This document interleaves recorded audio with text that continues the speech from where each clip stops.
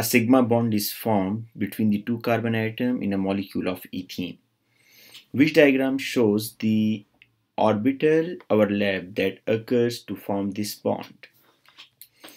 First of all, in the structure of ethene, carbon-carbon double bond is present, and examiner is asking about the sigma bond. In the sigma bond, there is head-to-head overlapping.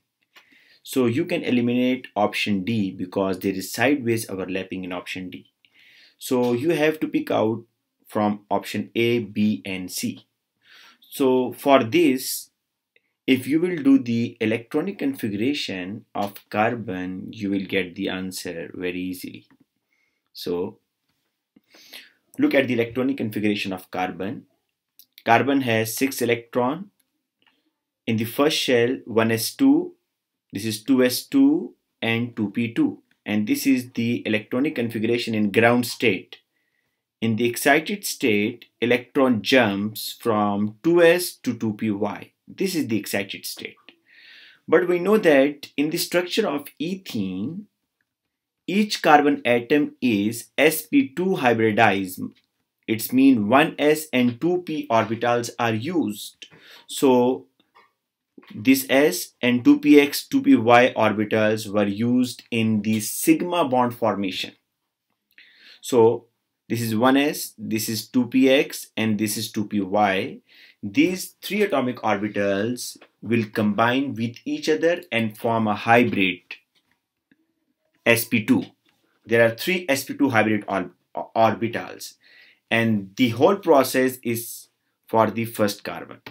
For the second carbon, you will repeat this process, and then you can see that each sp2 from each carbon will make a sigma bond with the second hybrid sp2 orbital of the second carbon.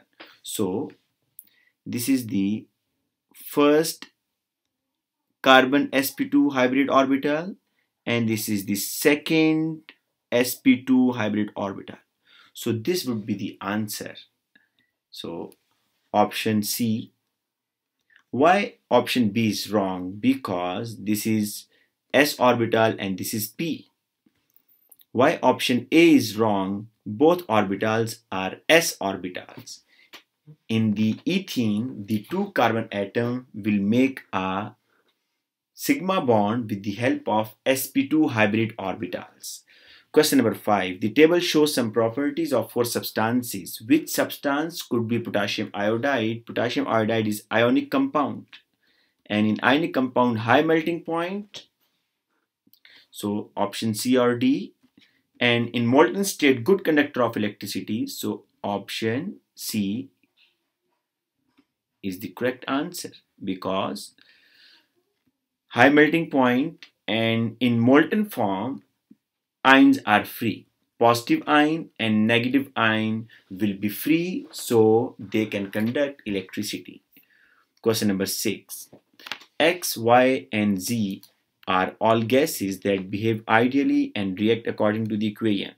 1 mole of X react with 2 mole of Y, and it forms 2 mole of Z. When 3 moles of X and 3 mole of Y are placed inside a container with a volume of 1 dm cube, they react to form maximum amount of Z. The final temperature of the reaction is 120, and you have to convert this temperature into Kelvin. So first of all, find out the limiting reagent. Which one is the limiting reagent, X or Y? If you look at the equation, for the 2 moles of Y, 1 mole of X is used. So if you have 3 moles of Y, you will use 1.5 moles of X. For the complete reaction, it means 1.5 mole of X is in excess. And how much amount of Z will form?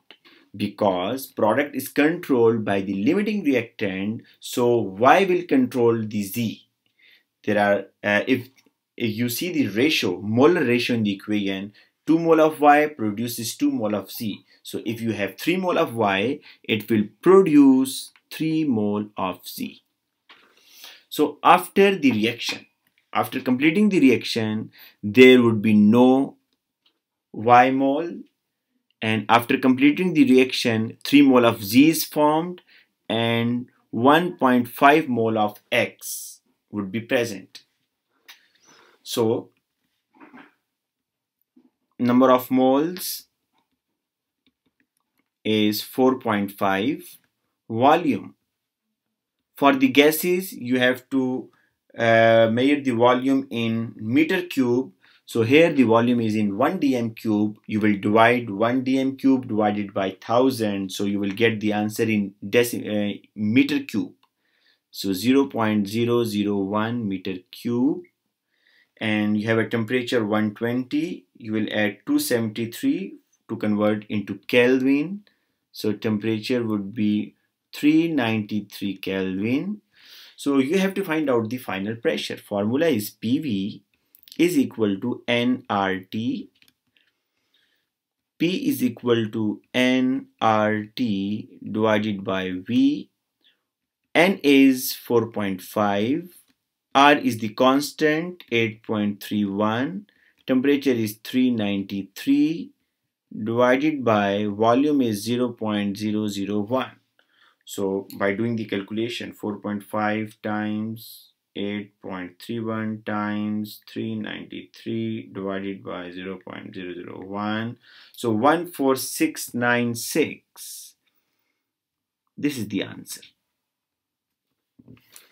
Question number 7. Which pair of substances are both simple molecule? There are actually covalent compounds are of two types. First one is the simple molecular structure, and the second one is the giant covalent structure. In the giant covalent structure, there is no specific formula. For example, diamond. You are unable to tell me the number of atoms in diamond. For example, graphite. When I ask what is the formula of graphite, the answer is only carbon. You are unable to count the number of carbon atoms in graphite, or you are unable to count the number of silicon or oxygen atom in sand. So those structure which does not have a specific formula, or those structure in which you cannot count the atoms, are the giant covalent structure. Otherwise, other compounds in which, for example, H2O, this is simple molecular structure. There are 2 hydrogen, 1 oxygen. For example, glucose, C6H12O6, 6 carbon atom, 12 hydrogen atom, 6 oxygen atom. You can count the atoms. So if you are able to count the number of atoms, that structure is simple molecular structure. So which pair of a substance are both simple molecular structure? Option A, C60 and graphene. C60 is simple molecular structure, but graphene is not. Graphene is a layer of graphite. One layer of a graphite is called graphene. In option B, C60, again this is simple molecular structure. Number of atoms are countable, 60 atoms. And iodine, what is the formula of iodine? I2. There are 2 atoms of iodine in one molecule. So option B is the right answer. Question number 8. A reaction pathway diagram is shown. This is actually a reversible reaction in which reactants convert into the product, and product is again converting into the reactant. Which row is correct? Enthalpy change for the forward reaction. This is the forward reaction. So enthalpy change would be K. This is the enthalpy change for the forward reaction. So from option A and B. And activation energy for the reverse. This is the reverse reaction. And activation energy always start from the reactant. So in this case, this would be activation energy, which is O. This is the activation energy. So answer would be B. This is your answer. Question number 9. X is either chlorine or an oxide of chlorine. X react with water under the suitable condition to form 2 acids, HCl and HClO3 in the molar ratio of HCl. What could be X? So for this question, you have to write the chemical equation. Okay, first of all, if I pick this one, ClO2 plus water. In the question, he's saying two acids will form HCl and HClO3, and the molar ratio is also given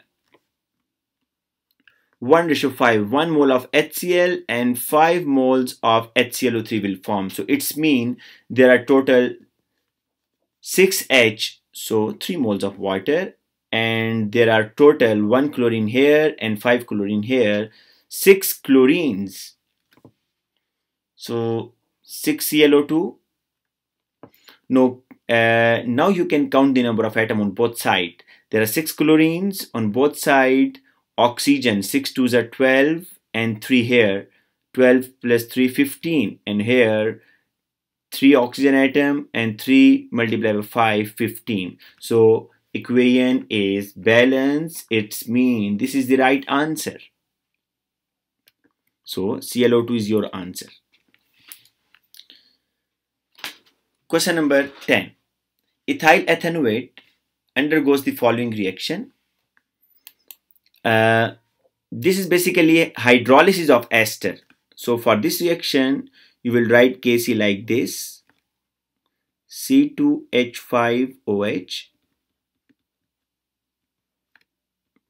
and CH3CO2H divided by CH3CO2 C2H5 and water.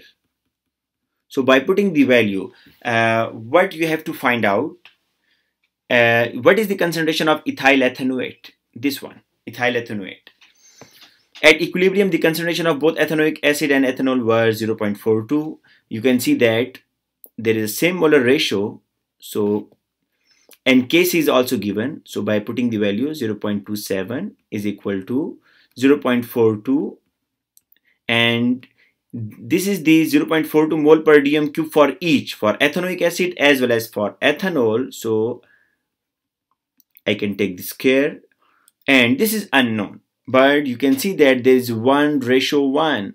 So I can take the square of these two values, and for the sake of simplicity, I can say this ester and this water, I can represent it by X, and because there is a same molar ratio, so I can take the square. So actually I find out the value of X. So by taking the square root on both sides, 0.27 is equal to 0.42 divided by X. So by taking the square root of 0.27, the answer is 0.51952 is equal to 0.42 divided by X. So X is equal to 0.42 divided by 0.52. 0.42 divided by 0.52. Answer is 0.81. This is your answer.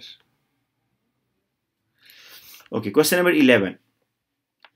Question number 11 is, which row is an example of heterogeneous catalyst? Heterogeneous catalyst mean a reaction in which the phase of catalyst and the reactants are different. For example, if the reactants are in gaseous phase and the catalyst is also in gaseous phase, so you will say that this catalyst is homogeneous catalyst because both have a same phase. But if in a reaction reactants are in gaseous phase and catalysts are in liquid or solid phase, then both phases are different. You will say that this catalyst is heterogeneous catalyst. So for the esterification, your reactants are in liquid form and sulfuric acid is also liquid, so this would be homogeneous catalyst.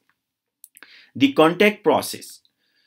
In the contact process, sulfur dioxide plus oxygen, it gives sulfur trioxide. These all reactants are in gaseous phase. and divanadium pentoxide is in solid phase. So this is your answer.